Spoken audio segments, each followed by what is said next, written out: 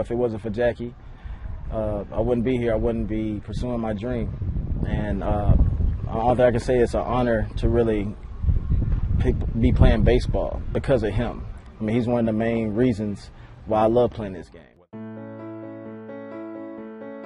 In 1945, Brooklyn Dodgers owner Branch Rickey had a vision to abolish segregation in Major League Baseball. Rickey recognized the African American fan base for the Negro Leagues was growing and saw it as an opportunity to make money. He believed that dollars aren't black and white, they're green. On a search to find the right person to become the first African American Major League Baseball player, Rickey stumbled upon Jack Roosevelt Robinson, a four-letter athlete from UCLA who is currently playing in the Negro Leagues for the Kansas City Monarchs. Rickey knew the road ahead was going to be difficult and needed to find a player who would not only amaze America on the field, but also someone strong enough to not retaliate against the segregated mindset of Americans everywhere. He needed to show the world that he was a fine gentleman and a great baseball player. Rickey chooses Robinson because of the experiences he's had playing among whites at UCLA and also for being honorably discharged from the military for his objections with incidents of racial discrimination. On August 25, 1945, Jackie signed with the Brooklyn Dodgers and had played for the Dodgers minor league team, the Montreal Royals, in 1946. The following year, Jackie was called up to the Brooklyn Dodgers 6 days before the start of the 1947 season. On April 15, 1947, Robinson made his Major League debut, breaking the color barrier in baseball, which at the time was the nation's preeminent sport. He courageously challenged the deeply rooted custom of racial segregation in both the North and the South. At the end of his rookie season with the Dodgers, Jackie won the National League Rookie of the Year award with 12 home runs, a .297 batting average, and a league-leading 29 stolen bases. Robinson had a hot temper and strong political views, but could handle the emotional pressure while helping the Dodgers on the field. Robinson also encountered racial discrimination on the field, not only from the fans, but also the opposing teams. A handful of teams, most notably the St. Louis Cardinals, threatened to strike if Robinson was allowed to play. However, baseball commissioner Happy Chandler let it be known that any striking players would be suspended. Nonetheless, Jackie became the target of rough physical play by opponents. He once received a 7-inch gash in his leg from being cleated by an opposing runner trying to take first base. On April 22, 1947, during a game against the Philadelphia Phillies manager Ben Chapman and other players assaulted Robinson with racial slurs and yelled that he should go back to the cotton fields.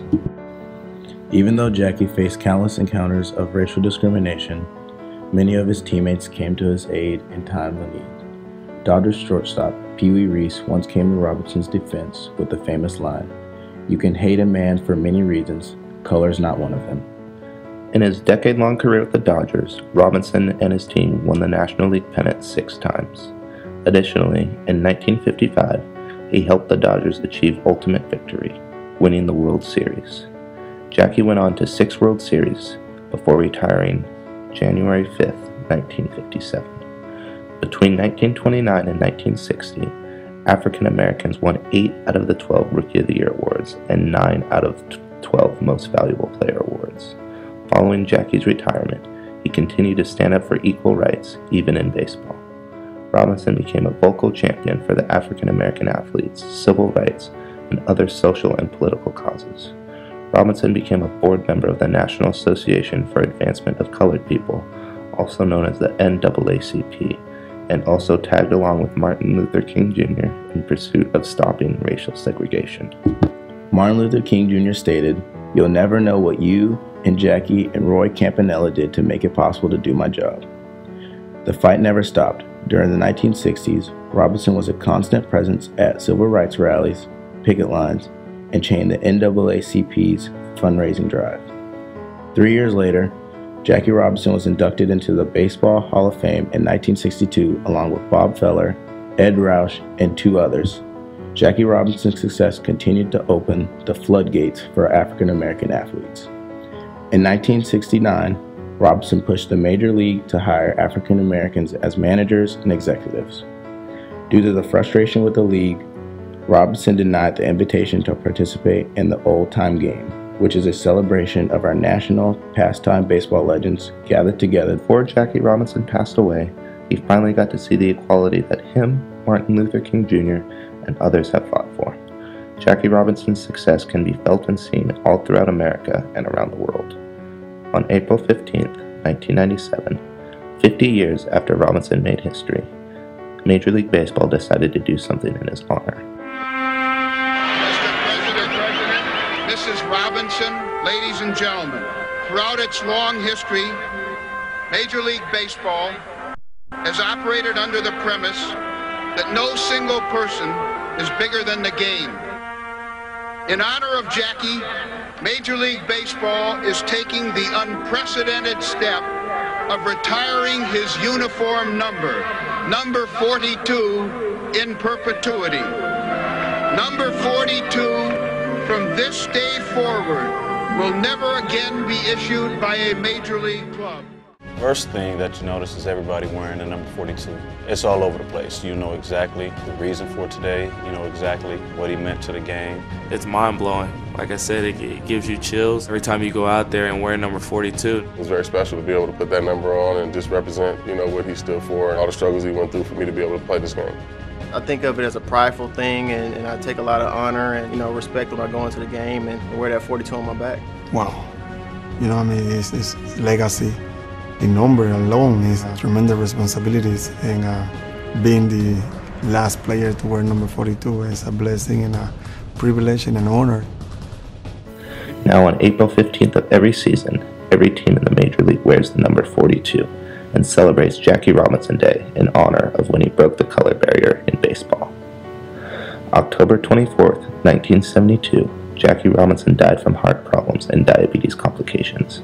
After his death, his wife, Rachel Robinson, established the Jackie Robinson Foundation, dedicated to honoring his life work. The foundation helps young people in need by providing scholarships and mentoring programs. If you look at most sports, they are all integrated thanks to the help of Jackie Robinson and others. Jackie Robinson was a true pioneer in baseball community and a hero to America and its African American people. Jackie Robinson's life and legacy will be remembered as one of the most important in American history.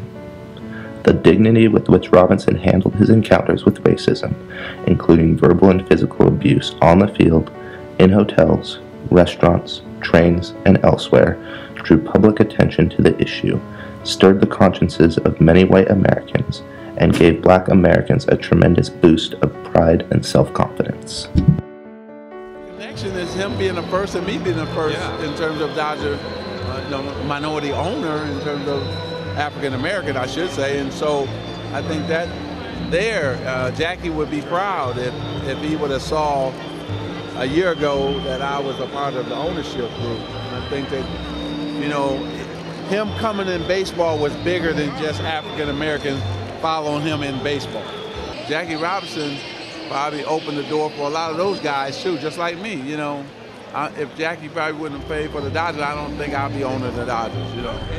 There's no doubt that the most important African American in our history was Martin Luther King. There is, I think, similarly no doubt that the second most important, and not second by much, was Jackie Robinson.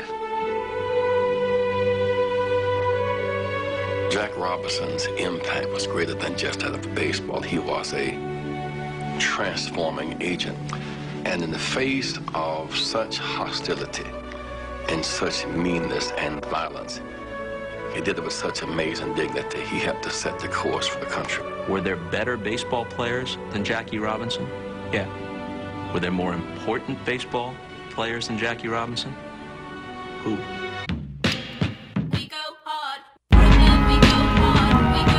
I jack, I rob, I sin. Oh man, I'm Jackie Robinson. Except when I run base, I dodge the pen. Lucky me.